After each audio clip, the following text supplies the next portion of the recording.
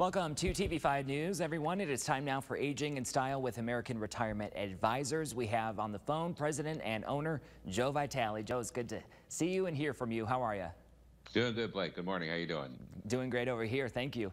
Just a reminder for our viewers at home, don't forget about Joe's newsletter where you can get financial news and market updates and so much more. So make sure you scan the QR code on your screen for that. But we're going to move on to today's topic, end of year strategies. Perfect timing. So as we approach the end of the year, there's some tax smart moves that could help you keep more of what you've earned. So Joe, to start us off, Roth conversion, just explain it and when and why people should do it.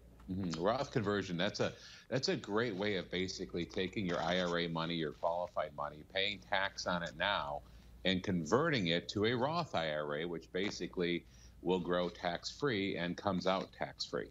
Okay. So it's a great way to, if you don't have enough tax-free money in retirement, to create some, but the caveat is you have to pay tax now on it. So, I mean, should you do it? I think there's a lot of great strategies, and you should do it depending on the tax situation, depending on what you have. Some people don't need to ever do it, you know, but I think it's always a great idea to take a good look at it. And a lot of our clients or a lot of our prospects or people we speak with are lacking that Roth, that tax-free money in retirement. And as taxes could potentially go up, which with all the spending we've seen over the last few years, it's a good chance we're going to see taxes go up. We want to have a tax-free nest egg. So absolutely, yeah. I think it could be a good thing. Okay, yeah, and it sounds like a case-by-case basis. All right, sounds good. Let's talk about current interest rates and how people can take advantage of better rates for return. Yeah. Well, right now you're seeing, of course, the Fed's raised rates again, 3/4 of a point a couple weeks back. So what does that mean? Are we starting to see the banks catch up? We are starting to see a little bit. You can see 2-3% out there.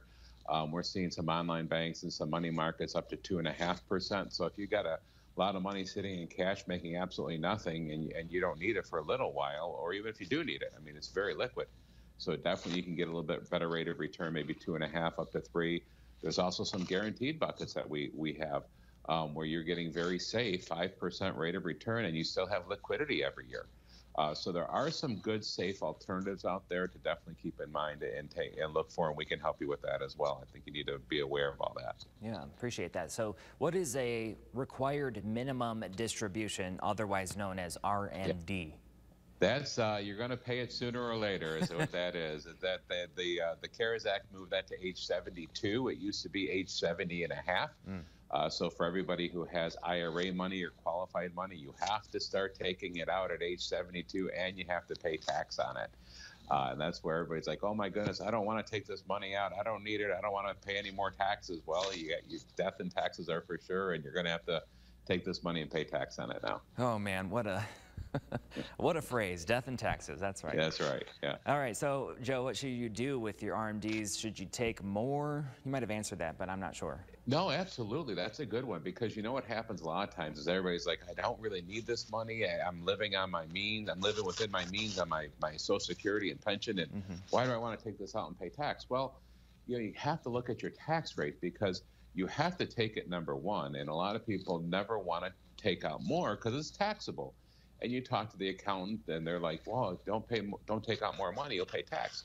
Well, you also have to look at this. We are in the lowest tax environment we've ever been in our lifetime. So what's going to happen is, we know there was a rollback in taxes, which are going to sunset in 2026. So we are in a low tax bracket at 10-12%. It's going to go to 15. It's going to go from 22 to 24. So we might want to look at this and see if we can maximize. And a lot of our clients, we look at our tax strategies to maximize the required minimum distributions, and even take more if it makes sense to stay in that low tax bracket. And even we can even take more and convert it to a Roth and make it tax-free down the road. So great strategies. The old wisdom was never take out more because you'll pay tax. Yeah. But the way taxes are right now, if we can make it tax-free down the road and do it at a low tax bracket, oh my goodness, it makes a lot of sense to do that. So yeah, definitely. Let's get a second opinion on that. We can help you with that. Yeah. Yeah, I really appreciate the way you spell out what your clients are doing, because it kind of gives us a better idea. So is there a way, though, to not pay taxes on RMDs, and how would you recommend creating that tax-free nest egg? Absolutely. One of our clients, or a number of them, you know, they said, Joe, I don't need this money. What am I doing? Well, The next question is, are you charitably inclined? Well, yeah, I give money to the church, I give money to charities. Why not have your required minimum distribution go right there directly? So if it goes there directly, guess what? You don't have to pay tax on it, and you're fulfilling your donation. So it's a great way. It's a qualified charitable distribution that you can do, and the money goes directly there. You do not pay tax on that required minimum distribution. So that's a great way to not pay tax on your RMD. Very good. This has been very helpful, Joe. I appreciate it. Anything else you would like our viewers to know? Just make sure at the end of the year, let's look at tax strategies while we still can. You know, there's not much time left. So we literally 30, 45 days before the end of the year, we want to make sure we can take advantage of the tax brackets we have this year. So let's look at Roth conversions. Let's look at ways, other ways people have to take required minimum distributions. They don't need the money. There are still strategies we can take that. And even though you're going to pay tax on it, we can convert it into something that can grow tax-free and be paid out tax-free. So definite time to make sure you maximize the tax bracket. And we're getting real close to Thanksgiving, so we definitely want to wish everybody a very happy Thanksgiving. Very thankful for you and for everyone and for our clients. And we're just so thankful and just want to wish everybody the best. Yes, 100%. I'll echo that. Thank you, Joe, for guiding us, and we're thankful for you. Thanks. Thanks, Blake. Take care. All right, you too. And for the latest financial news and market updates, of course, be sure to subscribe to Joe's newsletter, Financial Vitals. And for more information on today's topic, just go to the Aging in Style page on our website, WNEM.com.